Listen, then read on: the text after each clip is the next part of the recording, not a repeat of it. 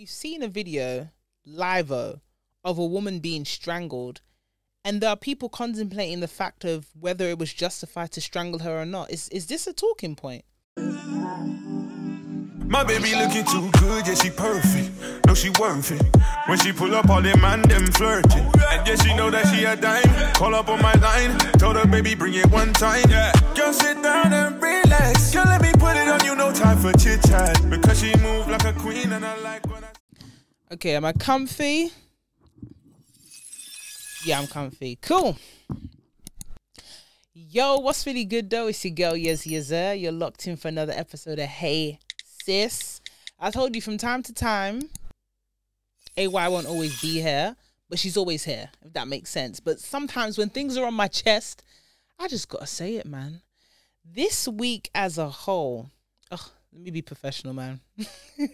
First and foremost, have you been locked into our Spotify? We're exclusively on Spotify when it comes to audios. So if you wanted to go and follow us, you probably should, because I'm expecting you're some sort of a supporter in some kind of capacity. We are also on the road to 1,000 subscribers over on our YouTube.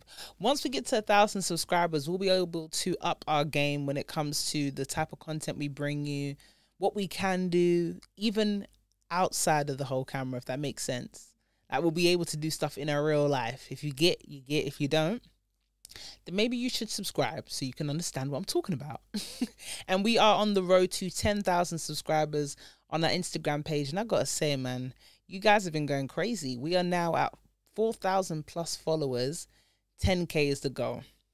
So let's get into it. First and foremost, let me go ahead and sip my cup because, boy, this week has been huge. One thing I can say about this week is that London is a mad place.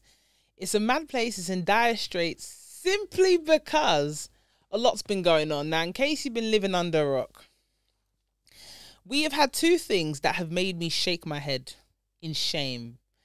One of them being the incident that happened in the Peckham hair shop where hold on, it's the fiance calling me.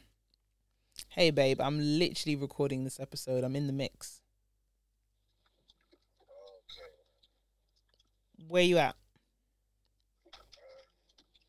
Just passing yours now. All right, then. I will talk to you soon. Okay. All right, will do. Okay, bye. Love you. So, yeah. Two things have happened this week. One of them being the incident in Peckham in a hair shop. Let me just paint the scene for you guys in case you didn't know what's going on. So a young black woman, relatively young, let me say she looks in her mid-30s, yeah? She buys some hair. I think it's a pack of expressions. Something's wrong with it. It's booked. It ain't what it's supposed to be. And as you can imagine, if you walk into a hair shop and you ask for a refund or an exchange, they're going to give it to you. However, it's now come out that this particular hair shop, the owners have been getting away with not giving refunds. Like, they'll literally put up this policy of no refunds, and the people of Peckham have been allowing it. Where I'm from, that would not run, I tell you for sure. But apparently it's been going on for a while. This particular woman was like, I will get the hair I want. I'll get my money's worth. I'll get a refund. In the words of Denzel, I'm leaving here with something. And that's what she did. She decided to get, for example, let's just say she got 2 packs of expressions. She went and got a fresh pack of expressions. Proceeded to leave the hair shop. And this guy looked like a freaking wrestler, fam. He started dragging her up. At some point, he even choked her. Before you come for my neck and say, Yezzi, you're not saying the full facts. She did take a plastic shopping basket and slam it over his head. But at this point, he was already gripsing her up. I don't blame her. That's when he actually strangled her.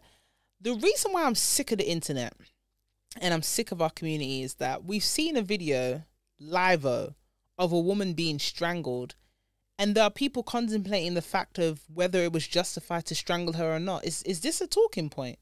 Are we really discussing whether or not it was justified to choke a woman when you are built like a freaking WWE wrestler? I don't care if she was shoplifting. Where is it that you get to strangle somebody? You're an owner, you're a shop owner, you're a business owner. If things go wrong, you try to resolve the situation. That should be your first point of call. okay, you've come back, you're not happy with what you've purchased. How do we resolve this? Is it in the form of a refund, an exchange, a voucher, so you can come back and get something else? Your hand should not be on anybody. Even if you got an SIA license, it will say, oh yeah, reasonable force. The police themselves have guidelines that they abide to of what is deemed as reasonable force. But you, an average Joe, regular shop owner, putting your hands around another human being's neck. In Peckham, I'm surprised she ain't got people to ride out for her. I'm surprised that we are still in a day and age where we think protesting is going to do something. Hello, wake up. To my people, I'm going to say this very plain and simple. I don't think we can afford to do any more protests. That's a form of polite responses to situations. If you think that, oh yeah, you know, to be fair, in this situation, it's a case by case. She was strangled, but she was trying to leave with the items because of a couple packs of expressions. Really? We getting strangled up in these streets for items that probably didn't come up to £20? Is that what's happening? And we doing a young protest? It needs to be this, and I've been saying this for years. We got to circulate money within our community. If you don't know what it is, do your Googles, man. Do your research. We got to keep the pound within our community. If your community is black, if your community is white, if your community is working class, middle class, I don't care. But you got to keep your money with the people that respect you. If I go in a shop and someone's following me, I'm going to stand still and say, for you to follow me, that's an indication that you think I'm going to steal. If you feel like I'm the type of person based on my demeanor or skin color to steal from the likes of your shop, then I'll leave. Because that's already a disrespect number one. We need to come together and really say, nah, it's getting too much now. The protest was light work. For me, what is effective is if this particular individual were to apologize, and even better for me, satisfaction-wise, is the shop to close down. People are going to tell me, Yezzi, you don't know the facts of the situation. I'm going to echo it again. Nothing as a business owner justifies you putting your hands on anybody and strangling at that. We doing a protest in response to strangling. Wasn't it the young black girl that was in a school before that was getting rushed by a bunch of other white girls? About 6 of them in total. I think they were from the traveller community. Yeah, we did another protest. We keep protesting and nothing's changing. And you know what's so funny? And I have to laugh because as the saying goes, if you don't laugh, you cry. We keep protesting and nothing's changing. So don't we think it's time to do a little different kind of protest than just protesting? Hey, stop doing this. We do a few chants. We go live on TikTok. The disrespect continues. We are protesting for respect. In a big 2023, we should be protesting for economical powers and shares into situations and conglomerates. Anything that we're supposed to gain power in or that we want space in. Okay? In regards to media and sporting and entertainment, in the medical field, in education. We're protesting for respect. We're protesting, please don't put your hands on me. Can you imagine? I must have gone onto Instagram the other day, saw a live where I saw a black man say that, oh, you know what? I don't really agree with the whole strangulation thing. I think it was justified. Sometimes you have to only look onto yourself if you want justice. You can't say, oh, this person's going to look after me or this community is something I can rely on. We just need to be amongst people that are like-minded, evenly yoked. That's the grassroots of it all. It hurts because every time I go onto WhatsApp or Instagram or Snapchat, I just see videos all day long of women that look just like me getting treated like animals in the street. And then what do we say? Oh, guys, I know what we can do. Let's put on a protest. Cut the protest out. I'm tired of it. We need to have connections if it comes to when it comes to legislation. Where are our friends in the council? Where are our friends in parliament? Where are our friends in law enforcement, in the judicial system? Not us couple locals coming together and doing a protest. We gotta take it up a notch. It ain't enough. couple days, even after that or in the midst of it, we got a young sister going on TikTok live talking about how, this is why I said this week has been a whole mess, man. Honestly. I'm trying to deliver it to you in a calm manner. We got another sister coming on TikTok live talking about you need to get yourself a good time. And the only way you can have a good time is if you go to Hyatt Lounge. The uncles are there. They're buying you drinks and buying you food. I'm so glad not me in particular, I probably am right now anyway, but a bunch of people are saying, this ain't it, sis. This ain't it. Our expectations are our all-time low, you know. Society's expectation of the black woman is at an all-time low because we can see it evidently with how we're treated.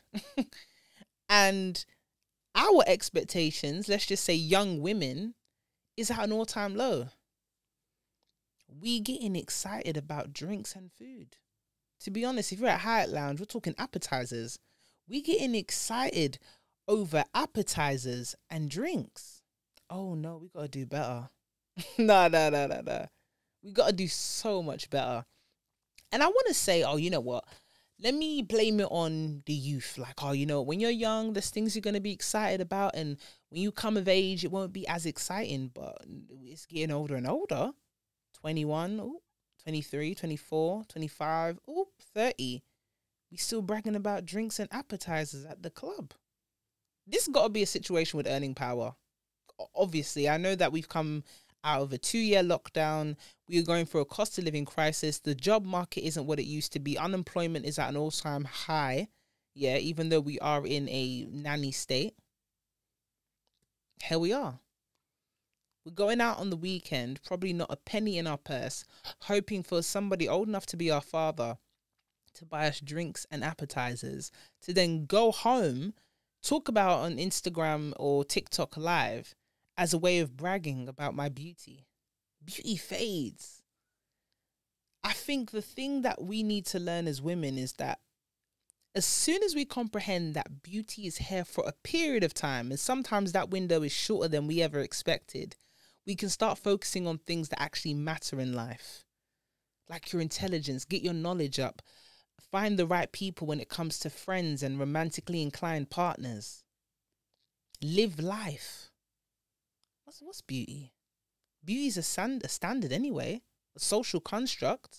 No, if we really want to get into it, beauty as we know it today is a social construct that has been created through the gaze of a man.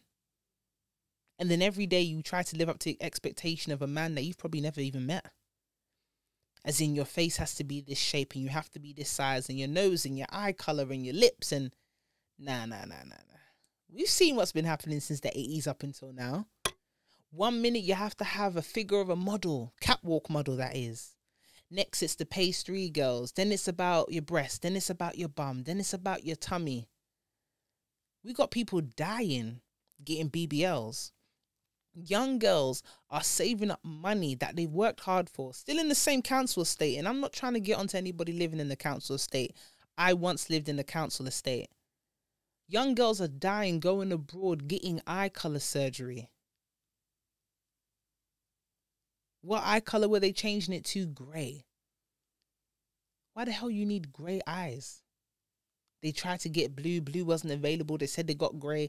The girl went blind. After going blind, she died. What's going on? Where does it happen where we are lacking in so much confidence as women? It's like, I'm so sorry to say this, but as women, it's like confidence is on an all-time low. Every other week, you got people flying out to the DR, to Turkey, everything, getting their bum done. If it's not their bum, it's their breast. If it's not their breast, they're bleaching. If they're not bleaching, they're getting their lips done. If they're not getting their lips done, they're getting their nose done. Oh my God. What happened to the home base that we're all coming from? Whether it's a 2-parent household, 1-parent household, did anybody not tell any of the young women now that you are beautiful, you are enough, you are complete, you are one of a kind? I think that's why we need all these positive affirmation pages, man. Every day there's a different quote page just trying to feed life into people. I don't think we're speaking life into women anymore. I know they said, oh, and they say chivalry is dead, but there was a time that a man could give you a compliment without wanting to go any further with you. If a man sees you dressed well, smelling nice, opens the door for you and says, oh, you're looking lovely today, have a nice day. That's it. Now we're on the defense. And I get it. When you're coming from an inner city area, London, South London, North London, West London, I'm not going to go into specifics because the last time I spoke about a specific area, everyone tried to act like I was ignorant to the world. But then again, I don't give a damn what people think, so I'm going to say it. When you're coming from an inner city like Southeast London, as a woman, yes, you're going to have your defense up because you don't know what someone's approaching you for. You would like to think if someone approaches you, they're asking for directions or they're lost or they want to know anything, but it's very hard to come across somebody that's simply paying someone a compliment. So if you're not coming out of your house and you're low on confidence, you're inside your house on social media feeling more inferior because you're seeing everybody with the tummy tucks and the BBLs, or I don't even know what they're calling it nowadays. Or skinny BBL, I've heard one time. It's ridiculous. And then everyone's got their own sob story as to why they're getting it. And I hear it. Sometimes you need it. You need the confidence boost. You need something. But at the end of the day, when you look in the mirror and you go home, it's really, and I know I hate to sound so generic, yeah, but you gotta love you. You have to love you. If you don't love you, how can anybody love you? And yeah, you got the love of a parent. That's all nice and that's sweet. Da, da, da, da, da. When they leave this world, there's a different type of love that you get from your parents, a love you receive from your child, and a love that you get from a partner. Nothing's more attractive than how much you love yourself. Let's not act like you've never been gravitated towards someone based off their confidence alone. It's something so powerful. And at the same time, it's like, I don't even want to use the word intoxicating, but it's like a good intoxication when someone's so confident that their confidence even seeps into you. People pour into people every day, but sometimes confident people don't know that they are pouring into each other. Iron sharpens iron, and it's so true. If you are coming from a household, one parent, two parent, it could be your grandmother or your grandpa raising you. When you have someone from when you're yay high up into adult age, speaking life into you, saying that you are intelligent, you can fulfill everything you can, no dream or aspiration is too small for you. 9 times out of 10, you're going to be a very confident and driven individual because from your home base, you've been told that you're an incredible being. That's why I say certain professions you get into, yeah, you have to be careful. When you're a teacher, primary school teacher, secondary school teacher, lecturer at university, I personally think teachers deserve more because those are one of the most important roles in society ever. Because the same time a parent's feeding into you, your child's in school, God knows how many hours a week, Monday to Friday, you might have after school clubs or an extra tutor on the weekend. That person they're with should also be speaking life into them. I remember having a teacher telling me, you're going to do incredible things. I can feel it. I can tell. And when you do, give me a shout out. It still rings in my head right now. But what happens is now, you haven't got your household being the only one that speaks life over you. It's not just school. Yeah, you might come across a few school bullies from time to time. But before, and way before my time, the only person that could probably knock your confidence is a school bully. You stand up to them, it pretty much squashes it, depending on how in-depth the bullying is. But the new bully is social media. The new bully is people telling you you need something that you don't need. You've got influencers who are very confident in what they do. They might not generically and socially be deemed as the it girls, where you've got clinics in Turkey DMing them saying, hey, do you want to fix your teeth? Do you want to get a tummy tuck? Do you want all these things? No. Liposuction used to be a surgery that was needed as a very last result if you are morbidly obese. Now people are getting liposuction just so they can look good in a bikini. I think we're forgetting that these surgeries, you can die on the surgery table. You can die from them, as in never come back again. I don't know if you think you're Lazarus or you think you are Jesus Christ of Nazareth. Not everybody comes back from the dead, but people are booking trips to the DR, the Dominican Republic that is. They are booking trips to Turkey like they got the cat of 9 lives. Nah, I need to say that again. I need to say that again because I'm actually getting peed off. Let me take a sip. People are out here booking trips to the DR, booking trips to Turkey like they got 9 lives, like they're a cat. These surgeries, they tell you from the jump that you could potentially die from it, and people are just ticking away at the waivers. All right, cool. No problem. Sign me up. And for what? How long are you looking to be in a bikini for? For, I don't know, another 15 years? If that. Not everybody can be a shanty. I'm just going to put that out there. Not everybody can pull off a bikini like a shanty. And some of you lot ain't even hitting the beach like that. You just getting it to look like the Fashion Nova models. And I used to let it get to me. I used to be annoyed when the clothes on the Fashion Nova models didn't look like me. Then I had to realize that even the Fashion Nova models don't look like the Fashion Nova models. No shade, but I'm saying not only are they surgically enhanced bodies, they also got the clips at the back. So in case you've been living under a rock, the clothes we see on any platform, it can be Fashion Nova, it can be PLT, it can be Shein, I don't care how you pronounce it, yeah? They do not look like that. So they will not look like that on you. And if the clothes that you just saw that you fell in love with online don't look the way you thought they would, it's fine. That's how they're supposed to look on you. You just work it the best way you know how. I'm sick of this. Honestly, we should celebrate different shapes, sizes, complexions, all at the same time. This whole thing of, oh, this is the style and the look and the aesthetic for this time being is what we're sticking to. And if we want it to come back, we'll let it come back. You're not going to do me like Y2K fashion. For the longest, we knew clothes and the way things were styled in the early 2000s. It was decent, okay? It was all right, in my opinion. And then someone comes along and goes, yeah, it's not in. Then what happens? Lo and behold, we in a big 2023, and now Y2K's back. And imagine, some of you, okay, you know who you are, you kept some of those items from the early 2000s, the early 2000s, yeah, you kept it. And because somebody else said, Y2K is back, oh yes, Y2K is now back, you've brought out the wardrobe now, it's cool to wear. That's why I'm in my I don't give a heck era.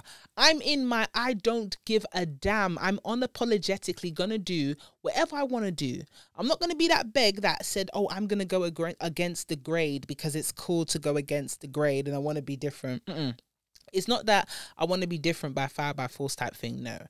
This is, if I want to wear this, I'm going to wear this. I'm not waiting for any magazine, any person that's the spokesperson of fashion to tell me this is what we're wearing in fall and this is where we're wearing in winter. Maybe because I'm from Southeast London, nobody's telling me nothing about this is where I wear then, this is the size that's in now, Marilyn Monroe is now the stencil, this person's now the stencil, I'm the stencil. Now what? That's how I want to rock it. Fight me. That's it. But we're getting so caught up. Everybody want a Van Cleef bracelet. Everybody want a Van Cleef bracelet. You don't want a 4-leaf clover bracelet. Yo, I'm getting irate. Let me sip my water.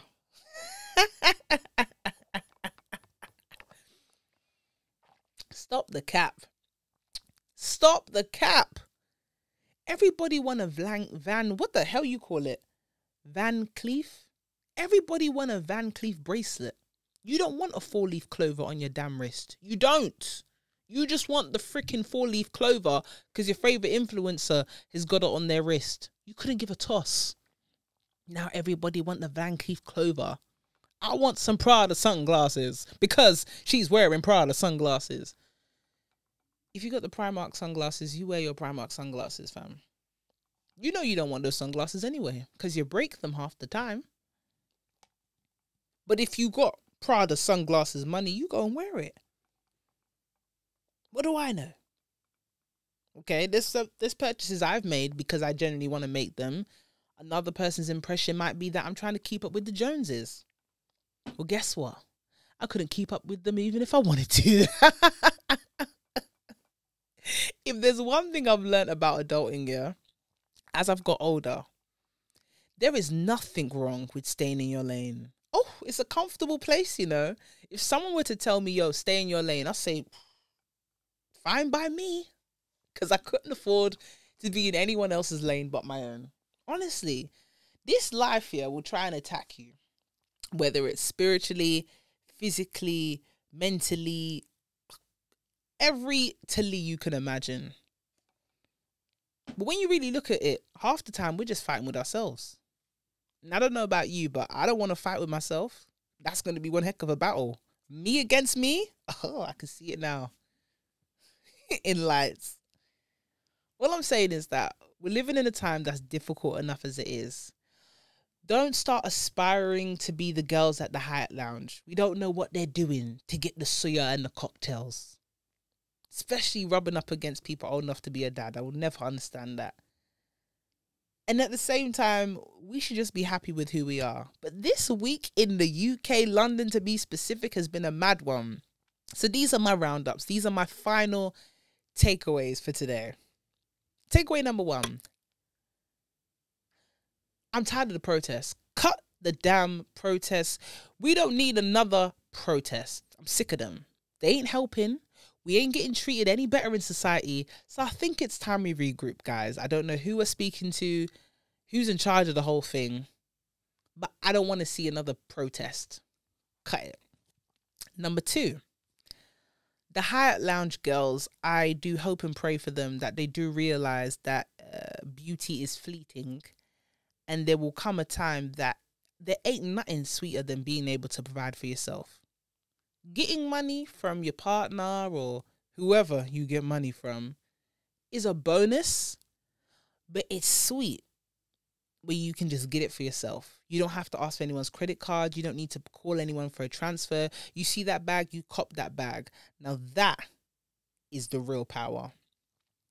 And my third point, in regards to being happy and staying in your lane, there are a lot of negative connotations in society about when you stay in your lane, it's someone trying to marginalize you or box you in and you can do so much more. And yes, when it comes to aiming high, why not shoot for the stars? You might land in the clouds, as they say.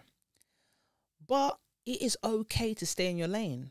When I go through my local market and I see the man on the fruit stall saying £2 a pound bananas, and selling everything, and it was passed down to him by his father, and his father did the same thing, selling fruit on a Sunday morning, pound a bowl.